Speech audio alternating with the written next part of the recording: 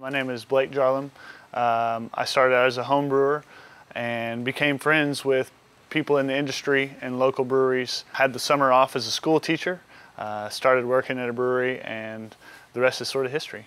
Normal day around the brewery, we're brewing 2 to 3 batches a day. You know, you start with your ingredients, water, malt, hops, and yeast, and I kind of work through it in that order. So, you know, you have water that can comprise anywhere from 90 to 92% of beer on average. And you heat that water to mix it with malted grain. So when we talk about grain, typically we're talking about barley, because barley is sort of the magical grain that we use for brewing, because it both has enzymes, but it has starches and it has husk. And so most of the other cereal grains don't contain husk or enzymes that naturally occur on them. So we start with this barley, some mixture of it and water. By heating that water and mixing it with the grain, we activate those enzymes to break down the starch to sugar.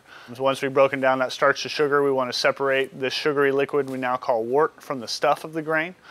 So we filter out the wort and move it to a kettle where we can boil it. Once we boil, we add the third ingredient, hops, to add lots of flavor characteristics, most familiarly bittering, flavor, aroma, and that is all changed by the amount of time you boil or don't boil or add them into the brewing process. Then once we've done with the boil, we want to add the magical ingredient yeast so we can have fermentation.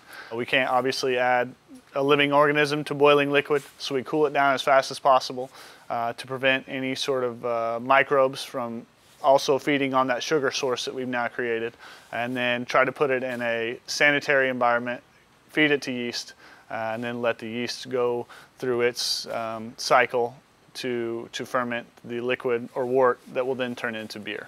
After we've fermented it, in our setting, we crash the beer, which is cool it down after the yeast has gone through its fermentation cycle. Once it's cool, it makes the yeast go dormant, drop out, and start to clear the beer that we've created. Then you'll move it to a bright tank. That bright tank will be where the beer gets carbonated in one form or another, and then it will go to packaging.